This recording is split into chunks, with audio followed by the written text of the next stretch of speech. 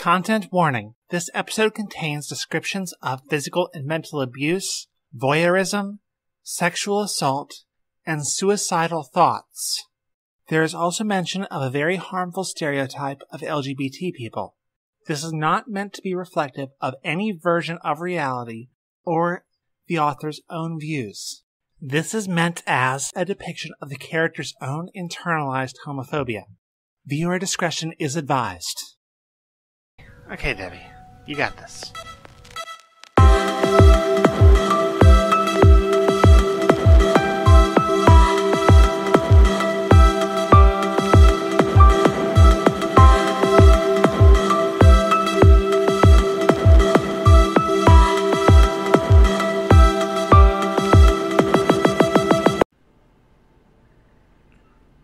What happened, Debbie?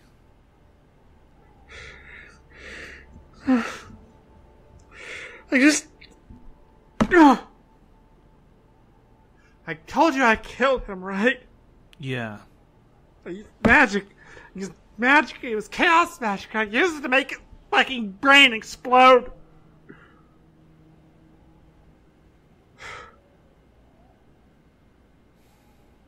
It was...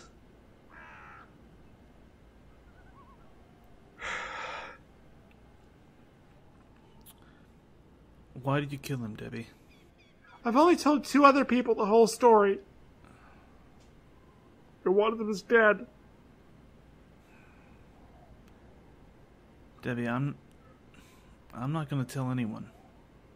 I know. I don't really trust you, though. But, God damn it, I gotta say something. I can't keep this in forever. I need to find a place to sit down.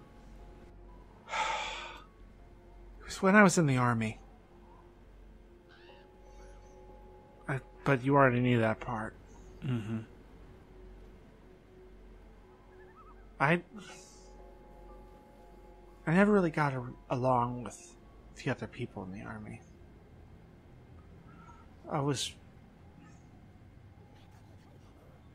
Even right now, I feel the compulsion to say it's because I was a wreck, because I was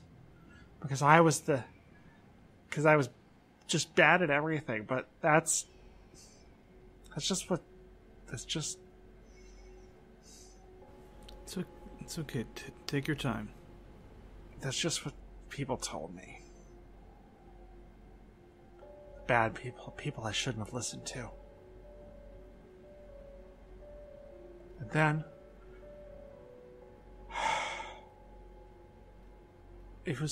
I had this sergeant he made my life miserable. He did everything in his power to just fuck with me. Mm-hmm. Well, but also, tried to convince me, and mostly succeeded at convincing me it was for my own good, just trying to build me up. He's the reason I had a bad knee before I got the B. He ran me until he permanently damaged my knee. And then, that's the kind of person he was. And then, he told me once that he wanted me to kill myself. Jesus. Because it'd be less paperwork than discharging me. Oh my fucking God. And then I found out from other people later that there had been previous suicides in his units. Fucking hell, Debbie. But he obviously messed with the wrong person. He messed with the wrong person there.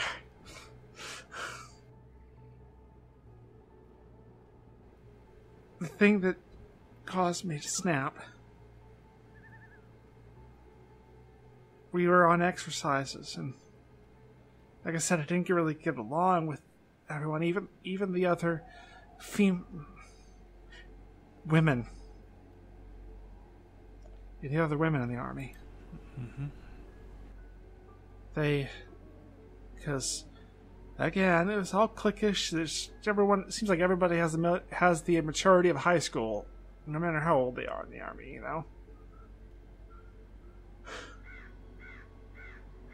And like, it was when we were on exercises, and we were sleeping in a tent, and there was shower facilities, and we had to follow the buddy system, And I didn't have any buddies. No one would go with me to the showers when I needed to, and I think it's because they probably knew. I think they knew at the time that I was. I mean, I admit sometimes I looked at them, at the other girls, and oh God, I couldn't help it, Even just a glance, they knew. No one said anything. You just didn't talk about it at that time, Don't ask, don't tell. Mm-hmm.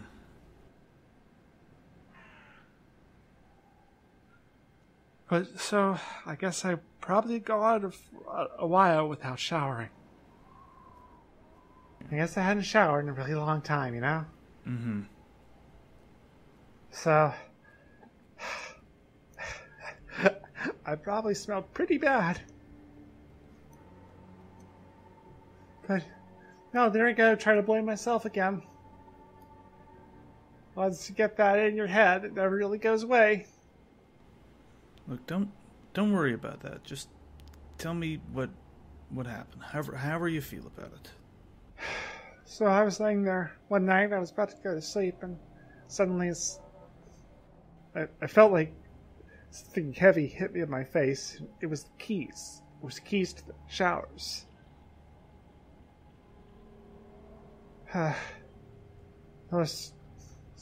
Sergeant Davis was on fire guard that night.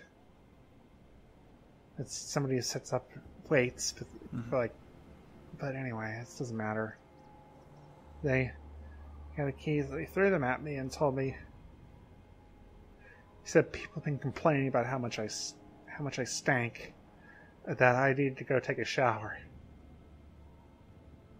And he said, and I looked around. I was going to ask somebody, but he said, just go.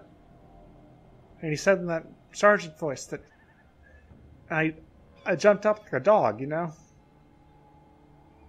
That's the thing. They train you.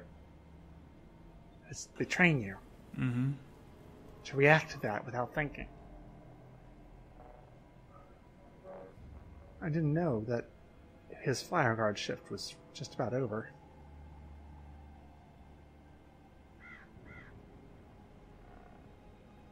And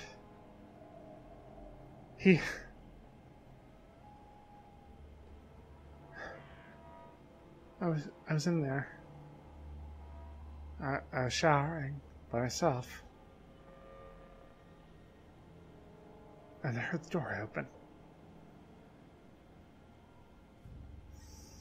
And you know what? It's not what you think.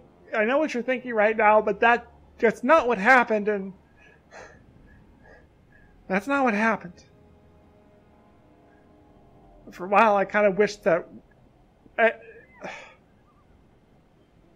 bad as it sounds, sometimes I would think that would have been better.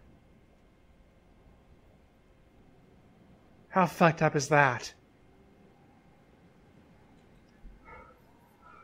So,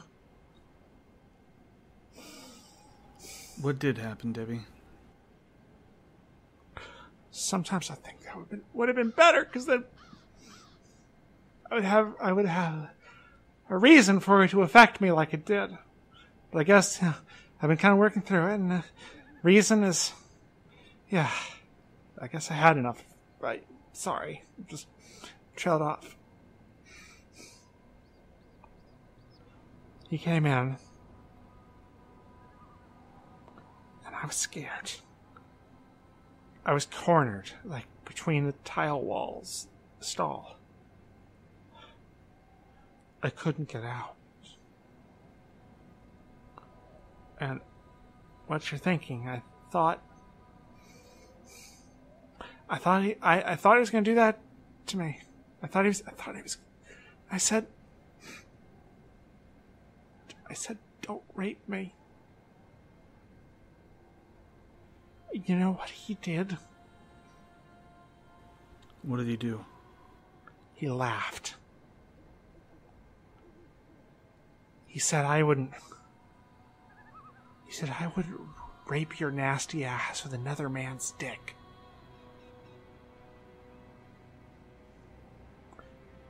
I'm just here to make sure you get clean. And he stood there. I was paralyzed. I was still so afraid. And he shouted, "Go. Start cleaning yourself. I'm not going to be here all night. You're getting my boots wet."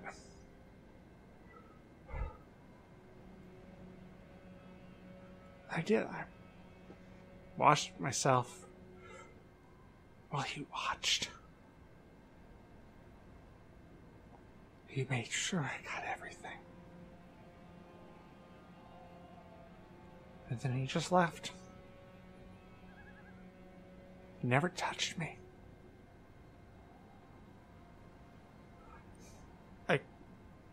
I admit, at that moment, I wanted to die. I thought about it. As I sat there in the stall, I thought about just doing it right there. I had a pocket knife in my uniform. But I changed my mind. I hated him far too much for that. I hated him. So that's what I did. I looked online. I bought stuff. As soon as I got back from the field, I started looking online, buying stuff. Just cheap stuff from like shady online stores and Walmart. And I looked at forums with bleeding skulls or glittery unicorn gifs at the top. They spelled magic with a K. And I threw something together. And it worked. I watched him. I buried the stuff at the crossroads like it told me to, and then when we did our run. As soon as he stepped there, he started to stagger. He started to stagger. He was bleeding in his brain. And he was surrounded by medics, but you know what? He took all of our cell phones first. Left them in a bin. Nobody could call for help. Not that I think most of the people there would have. He died. As he died, he looked in my eyes. And you know what? I think he knew. He knew it was me. Somehow he knew. And I enjoyed every second of his death.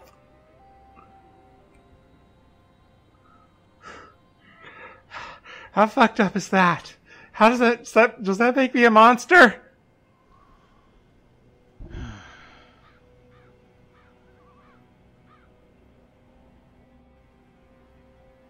Ah. something.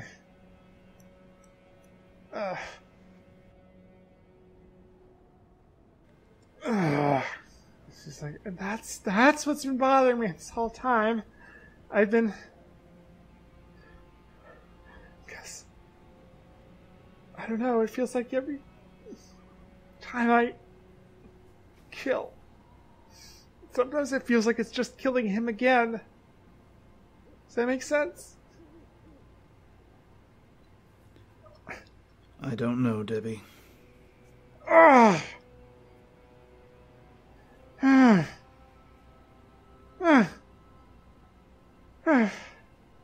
Okay.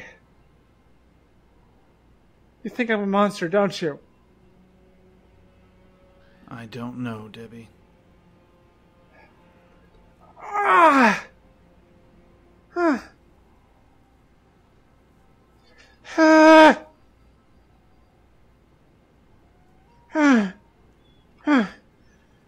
Something is wrong. God damn it, Debbie.